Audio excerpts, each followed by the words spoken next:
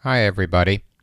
I just wanted to give you a brief rundown on how I approach the longer implication chart for the minimization of state machines. So what I've done is I've taken the liberty of doing a state machine that numbers its symbols from A through I, and I thought we could do something where I show this sort of hunting method that I use, which hunts for the most promising results first. We go for the so-called long hanging fruit. So it says A through I start at B and go through I with my implication chart. B, C, D, E, F, G, H, and finally I. So I'm going from the second letter to the last letter. And then I start horizontally going from the first letter to the penultimate letter. That's A through H. That's on the bottom. A, B, C, D, E, F, G, and H. So we stop one short of I. And then we proceed to do a lower triangular matrix.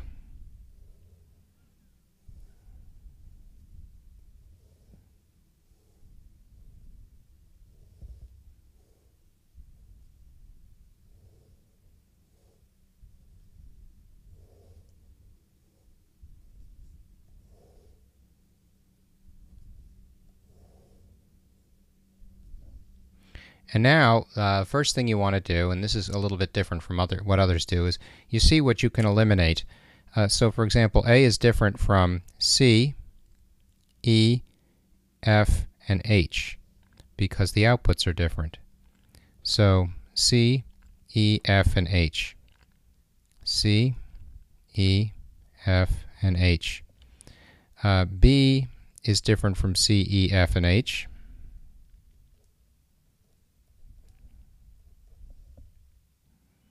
And we'll just do all the ones first. G is different from H. And now we'll do the zeros. C is different from D, G, and I. So I got D,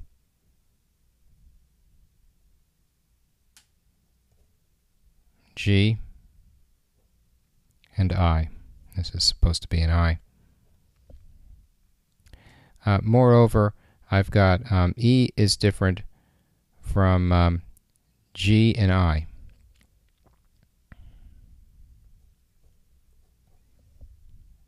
And F is different from G and I.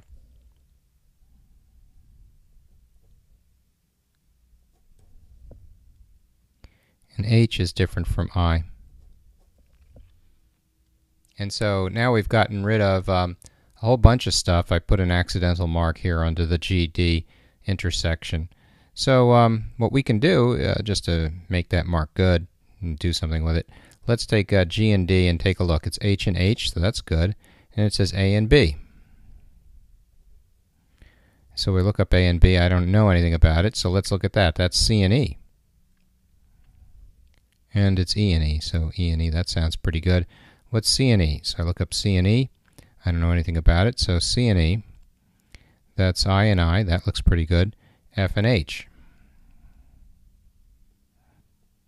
Let's now look up F and H. I don't know anything about it, so F and H is C and E. Whoa. F and H is C and E. It's also D and G. Now let's look at D and G. D and G, that's where we started. So now we've got something very interesting here, right? A and B depends on C and E. C and E depends on F and H. F and H depends on C and E, D and G. So between all of these things, we have a sort of a recursive looking loop. So that's sort of an interesting idea. Let's keep going. What about A and D? let's see, A and D depends on E and H.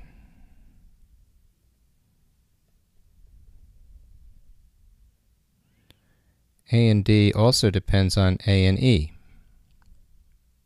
But A and E, we know, goes out. So that's okay. What about AG? So we take a look at AG. We have EH.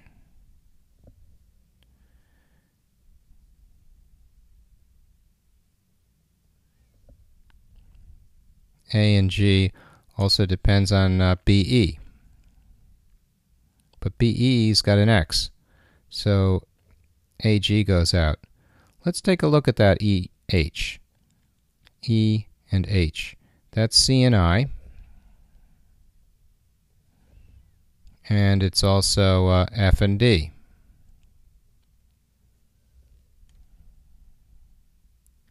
C and I, that has an X in it. So that's pretty good. What about A and I? Let's look at A and I. So that's EF.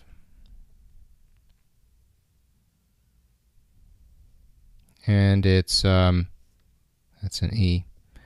A and I is also BE. When I look up BE, I see there's an X in it, so this gets an X right away. So let's look up another one. How about this one? BG. B and G. Well, B and G is CH.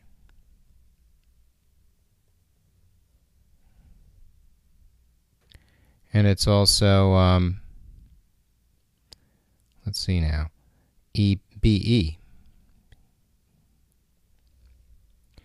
Well, BE's got an X in it. Let's go to look at that CH. C and H is C and I. But C and I's got an X in it, so that gets an X. So now let's look at that BI.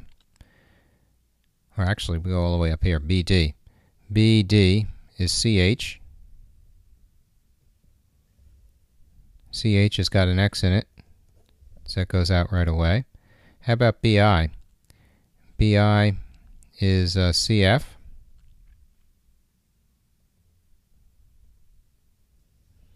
I don't know much about CF. Let's look up CF. CF is EI. EI has an X. Since BI has CF in it, that gets an X. Let's try DE. DE is HI. HI has an X, so that gets an X. DF. DF has HE.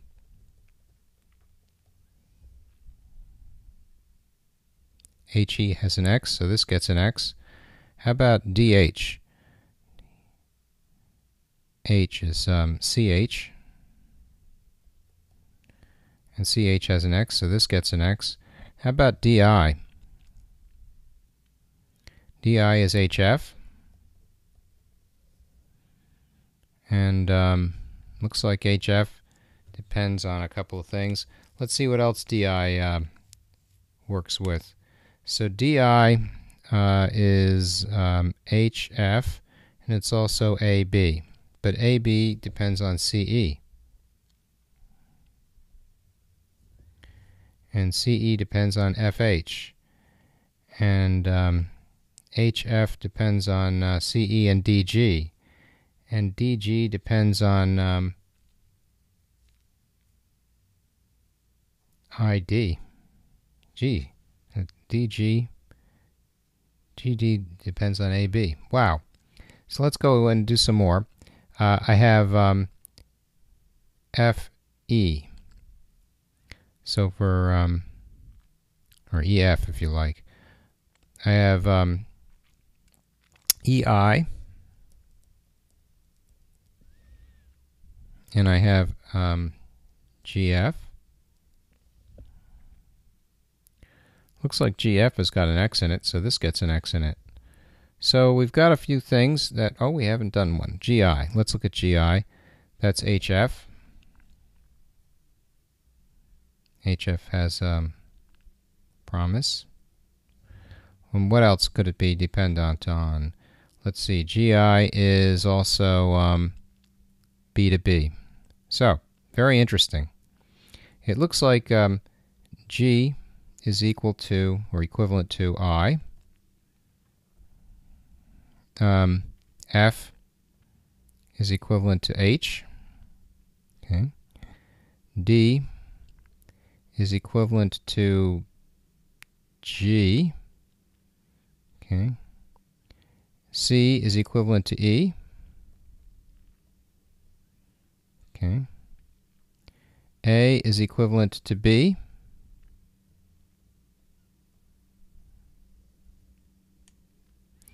And if D is equivalent to G, then I must be equivalent to D.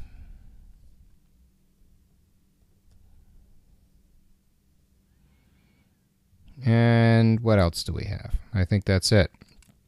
So now what we can do is we can say A is equivalent to B, therefore any reference to B can be replaced with A. So I can cross this out. And we can rewrite the whole thing if we like, but it's very good if we can just sort of say this will no longer be needed because we can now replace it with A. E is wiped out because that's going to be replaced with C.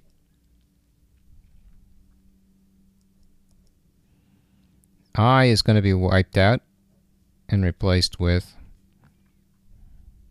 D. G will be wiped out and replaced with D.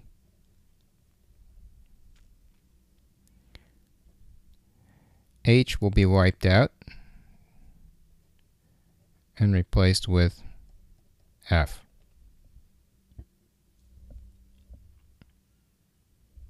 I don't know if you can quite see that there.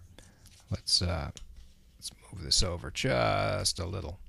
So now you can kind of see that what we have done is we've gotten ourselves down to 1, 2, 3, 4 total states. And you can do the 4 states presumably with only 2 bits. And that's a good reduction. Thank you very much.